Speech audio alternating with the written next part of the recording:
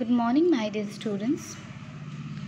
So, today, before starting our class, let me ask you a question. Whenever you need to go to any places, how do you go there? Sometimes we walk, but if the distance is not walkable, then we use motorcycles, cars, buses, and sometimes we use aeroplanes, trains, and also boats and ships. I know that most of you have traveled through buses, cars, trains, aeroplanes. But have you ever traveled in a boat or in ships? So students, why am I asking you regarding all these sources of traveling? Because today we are going to read a story where there is a description of traveling through the sea route via ships. So, students, and this is our chapter number 4. And, student, the name of the chapter is The Story of Grace Darling. So, students, at first, let me read it out for all of you. Grace Darling was born on November 24, 1815. She lived with her family on one of the Fern Islands in the Longstone Lighthouse. Her father was the lighthouse keeper, and his job was to keep watch day and night for ships in trouble at sea. Grace didn't go to school, but she kept busy all day with her studies and needlework. She helped her mother in keeping the house clean and tidy, and sometimes she would help her father to keep the lantern burning all the time. She knew in darkness ships could easily hit the rocks, but the warning light would help them to avoid the danger. Grace Darling had grown to be a strong, brave young girl. In 1838, a steamer, SS Forfarshire, was travelling from Hull to Dundee. On the night of September 7, the ship was hit by a powerful storm. It was flung against the rock.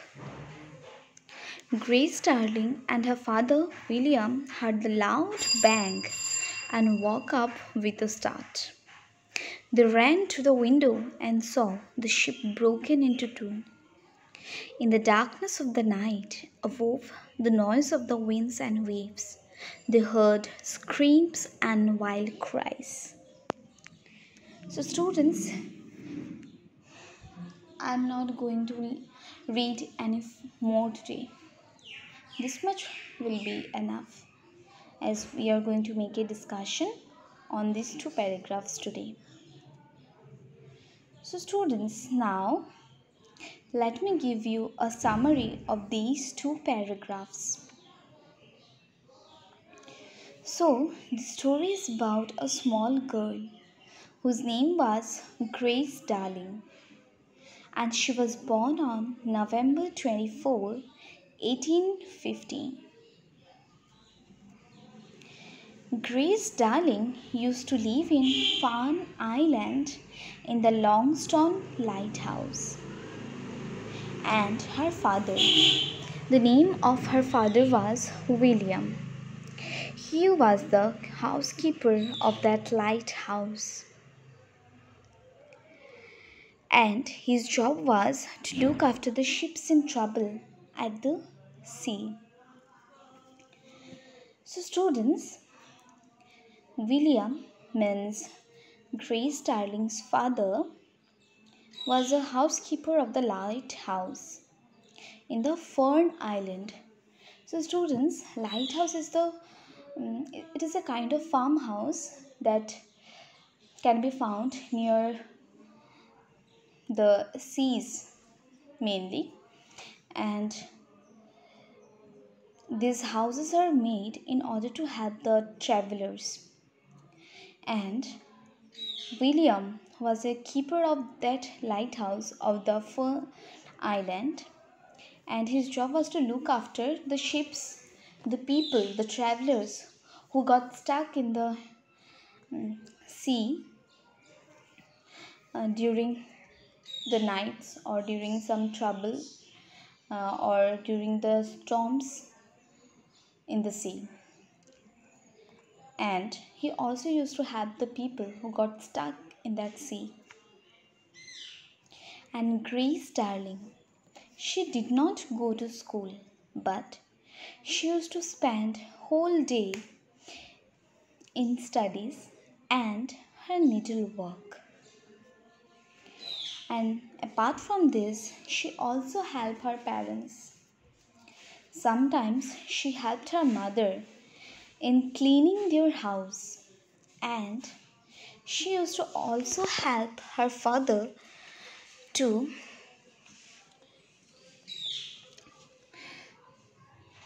keep the lantern clean so that it can burn all the time, all the day and night, because she knew that people who used to travel through the sea, they can easily hit the rocks of the sea because of the darkness at night. That's why a warning light, means the light of the lantern, can be helpful for them to avoid such kind of danger. That's why William and Grace Darling, they used to clean their lantern regularly and keep it burning all day so that the travelers do not get into any kind of trouble. So, after many years, Grace Darling, she grew up to be a very strong and a very brave girl. And in the year 1838, a steamer whose name was Essex Forfarshire, it was traveling from Hull to Dundee. But on 7th September at night, the ship was hit by a sea storm and the ship moved against a rock.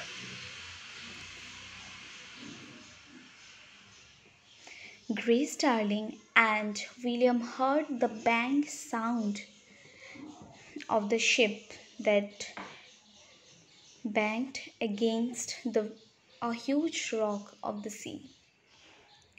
They immediately woke up and they went to their window. Then from there they saw that the ship broke into two pieces. As it was a stormy night, that's why they were also getting the noises of the winds and waves. And they also heard the loud screams and the wild cries of the people who got stuck and who was drowning in the deadly sea. So, students, this is the summary of the first two paragraphs that we have read today. I hope that you have all understood it very well. And student, still if you have not understood any part of it, you can ask me in the comment section. And student, for today's class, there is a task for you, because here I am not giving you any home assignment, as this is the very first class of this chapter. That's why there is no home assignment, but there is a task for you. And the task is to find out the difficult word from these two paragraphs and let me know in the comment section. And students, after getting your difficulties, your of the words that you have not understood, then I'll tell you the meanings of that words in the next class. So that's why student, please don't forget to ask me or comment me your difficulties. And student, there is a notice from the school's side that your handwriting books and copies are now available at the school. You may go at any time to the school to collect your handwriting books and copies, but you have to carry your receipt and book list with you whenever you went to you go to school in order to collect your handwriting books and copies. So students, thank you so much. This much is enough for today. In tomorrow's class, we will read the next few paragraphs of these chapters and I shall give you the word meanings that you will let me know in the comment section. Thank you so much.